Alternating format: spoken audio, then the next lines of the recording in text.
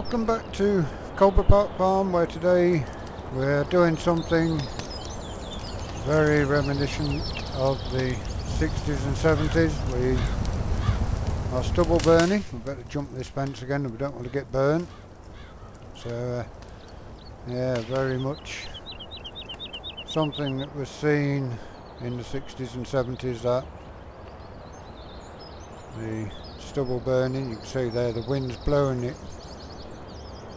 through the trees.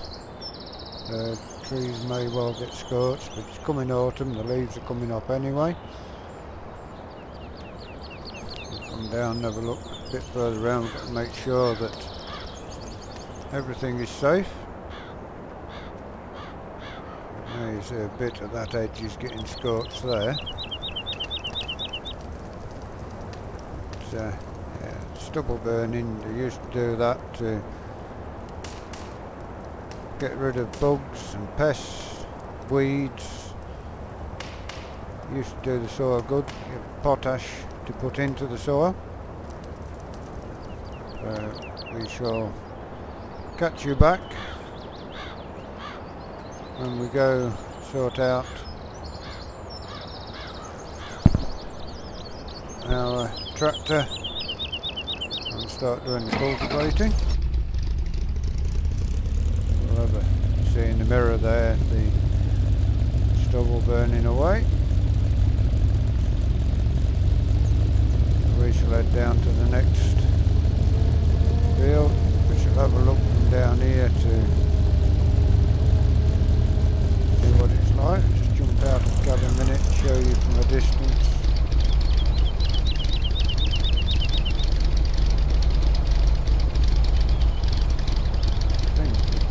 Gone out. So now we will head down to the next field.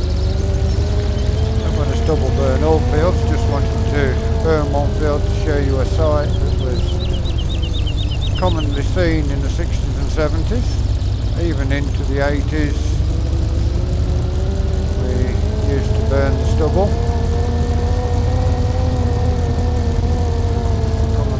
Here it is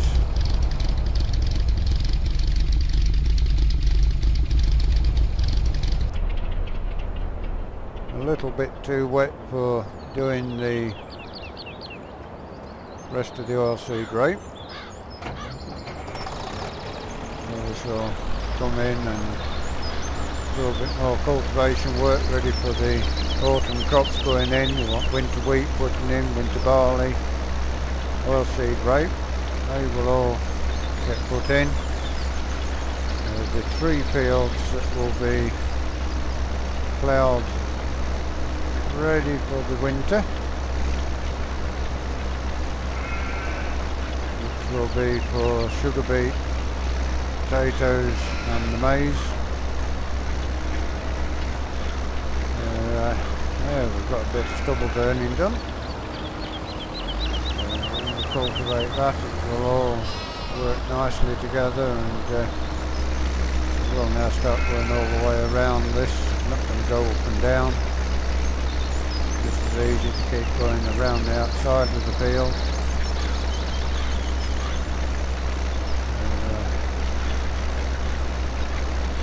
That field, the top of that field where we're doing the stubble burning, that is where we're going to winter plough.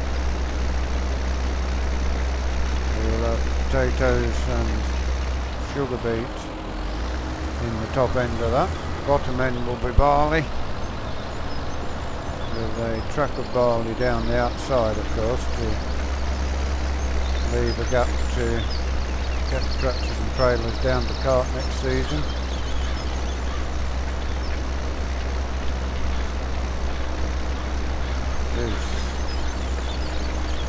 A bit different, not seeing anybody else show you what happened in the 60s and 70s after the combine had finished. Obviously back then you didn't have straw choppers on the combines. In the 80s we had straw spreaders on the combines to give you a better burn, which is the thing to do then, the two big platters on the back to spread the straw, so you didn't have the trails and a gap between them. You've got straw spread the same as what the choppers leave stuff spread. And yeah, I've done it when in the 80s when they made the rule you've got to have so many metres cultivated as a fire break. I mean, back in the 60s and 70s you never used to bother with a fire break, just set fire to the field and burnt it. I remember when we did have the fire breaks, when I used to work at D.W. Bales and Son, the farm manager said to me to cultivate around the outside of the field. I got halfway round, the next thing I knew the field was on fire, so I was driving through fire to get back to the gateway. Good job it was diesel and not petrol that we had on the tractor. Yeah, it was, every year you used to see black smoke in the air with the wheat fields and barley fields of England going up in flames. And anyway, this field will be one of our winter crops.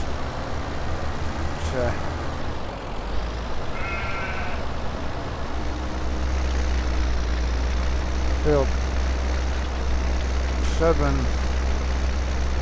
will be, top end will be half potatoes, half sugar beet, and field 8 will be a big chunk of that. Down the bottom end of it will be maize. Must be the top end in maize and just have a couple of breeds with a combine straight through the side edge of the field. It's going to be maize.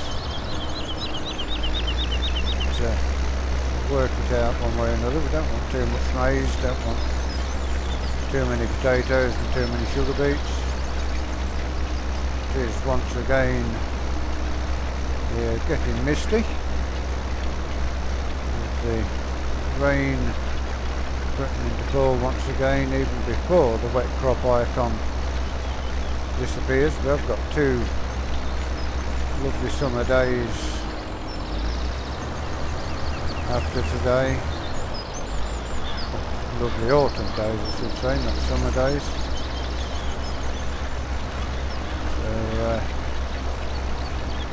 Everything looking good at the minute.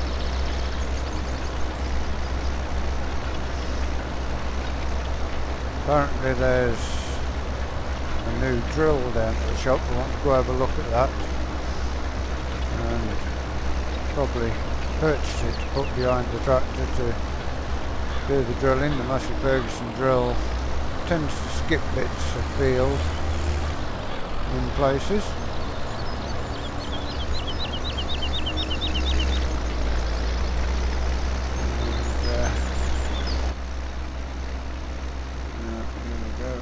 Cultivator on the back there.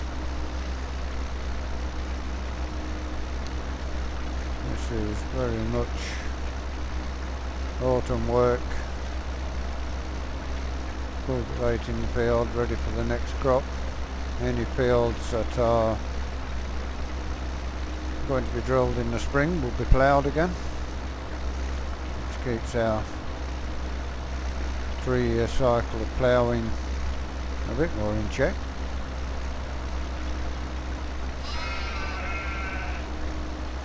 Here are sheep from here, they are not far away from us. It's the nearest field we've got, and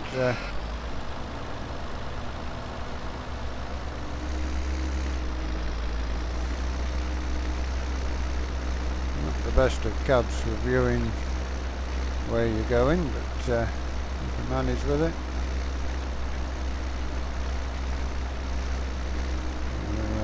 Nice farm old tractor.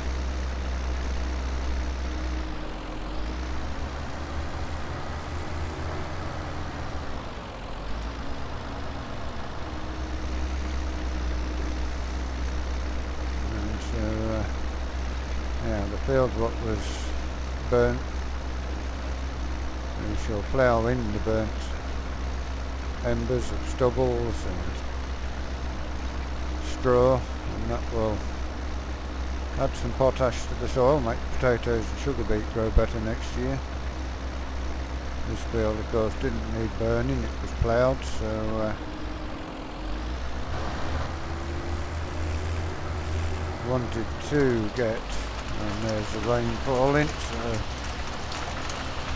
we'll work our way back down to the end of here, and we shall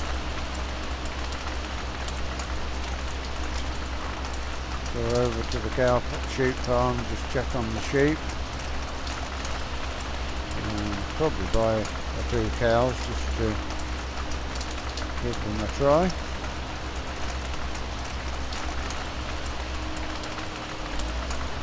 It is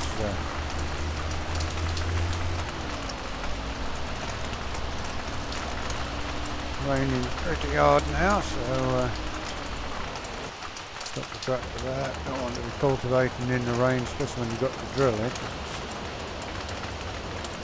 It's pretty bad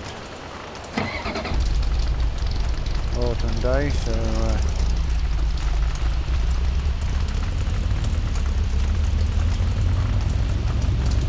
go down to the sheep farm and just check everything there, probably buy some cows.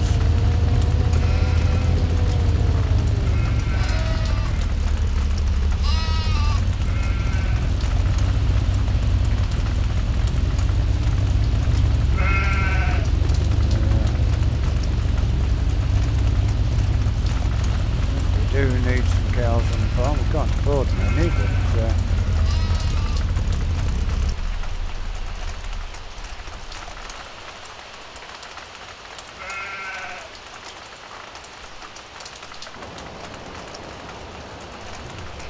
close the door, otherwise inside of the cab will get wet. You see, I've got water and everything in. And we've got hay, we've got straw, hay and straw, that's lovely. So we haven't got any silage because we haven't harvested it yet. So we've got this big cow pen here.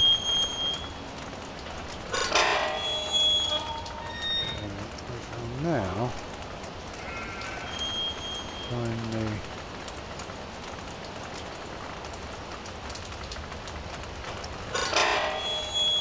that up.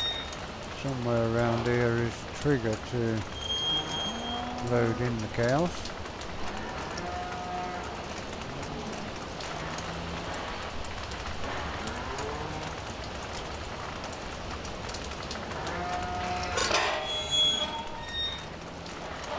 And here where you load them in. Not sure now where you actually load the cows into the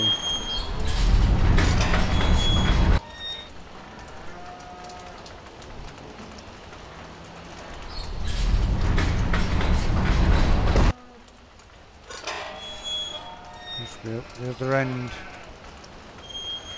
Well, yeah, it's a long while since I bought any animals on, here it is. And now we can see £2,500 a piece. We can buy 5, don't think. Yes, we can buy 6. We have now got 6 bales. It is tipping it down with rain. On the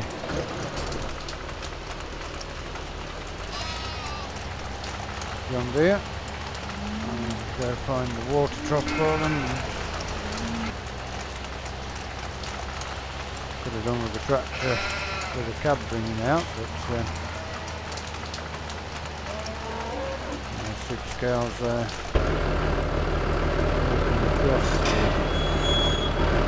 May have to go down the bottom of the field and just close the bottom gate. It looks like they're heading that way. We'll go in, give the cows some water, and we're going to stop out and shut the gate, otherwise the cows will be out and gone.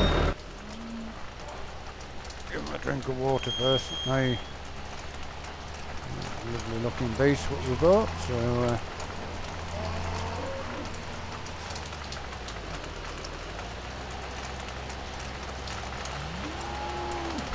must be the other side of the water drop that you fill it.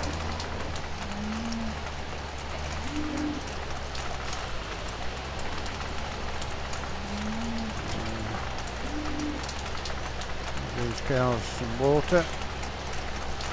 There we go.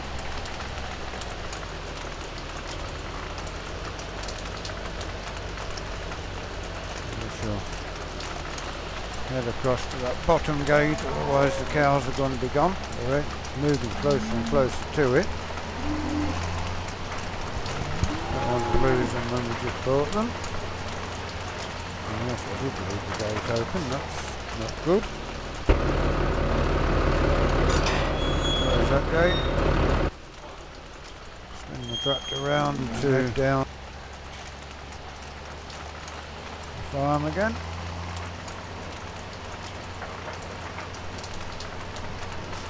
Pull up there and open the gate again. Don't need to be back in here anymore now, so we need water.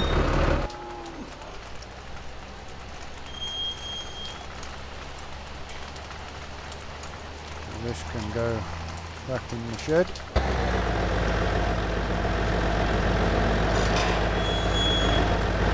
Sure if we can put, I know we can put grass into the trough. I'm not sure whether we can put straw in as bedding without a specialist blower. That's why we've got the straw blower here. Okay, let's now go get Massey Ferguson and stick on a bale of grass in for a start. Make sure we've got feed, that's more important than a bit of bedding.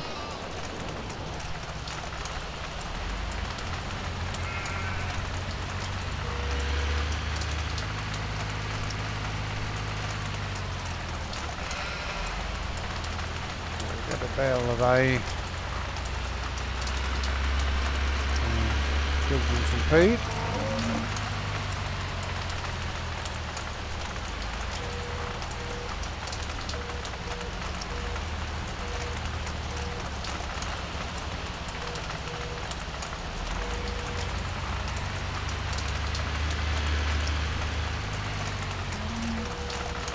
Okay, set this round. So we've got half a dozen cows. Yes, it costs us a bit of money, but they will produce some milk.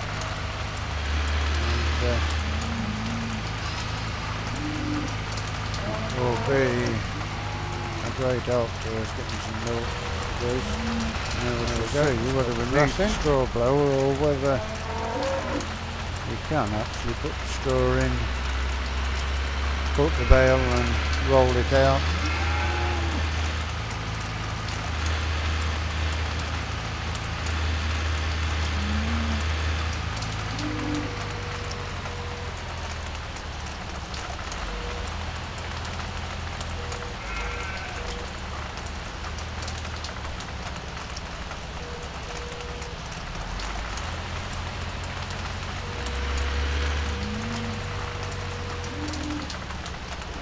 I'll try it. If we can't get these bales in, we will get a straw blower going. I'm sure we can put these bales and put some straw in. Let's try this gateway. I'm not sure which one of these it is that has the straw in. Whether we go in there or in the other one. We'll try both. Go in here and see if it will. My friend got some stubble burning. There's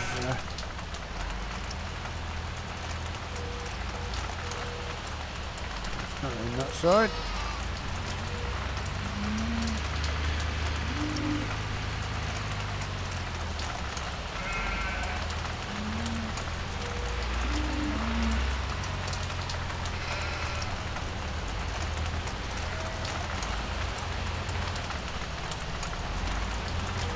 I don't think we can put straw in without the straw blower, so that's Right, so bring this tractor out, load it into the straw blower, and then bring our John Deere with grass mower on round to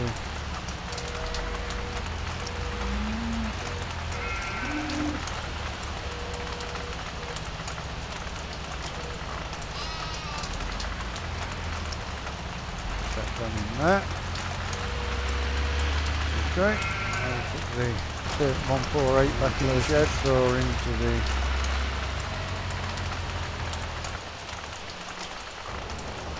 right, so now we've got to go get John Deere again and load some straw in.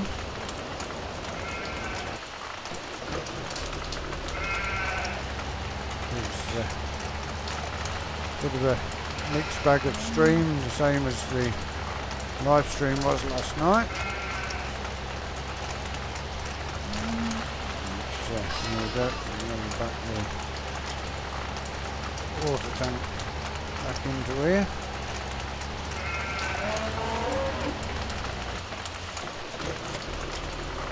And as you go, put the straw blower on, find out where the straw needs to be. And then the cows will be not fully functional because we haven't got any silage. Now,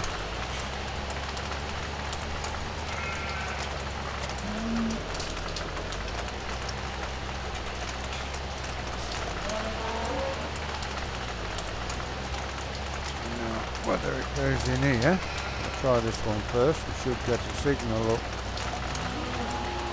when it's trying to put it in. Not from there.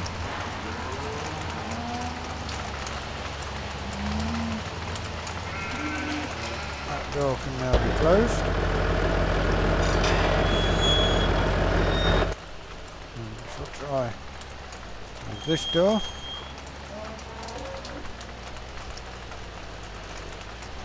Straw blower close it in from here. Yes, there we go. So that's where we blow the straw in.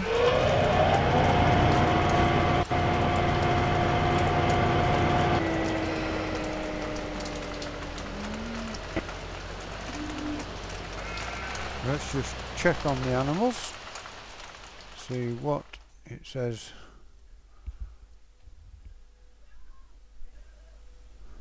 Sheep could have done with some more water, so they've got straw, they've got grass. Yeah, that's lovely. So that's where we will finish the video for today. All that's left to say is thank you for watching. Hope you've enjoyed this video. Please give it a like, give it a share. Not only helps my channel, but helps the mod makers get their mods seen. If you are new to Summer Farm Estates and would like to see more of the work we do here, please subscribe to the channel. Hit that bell notification icon. That will tell you when these videos are uploaded, when we do our live streams. Until next time, thank you for watching and goodbye for now.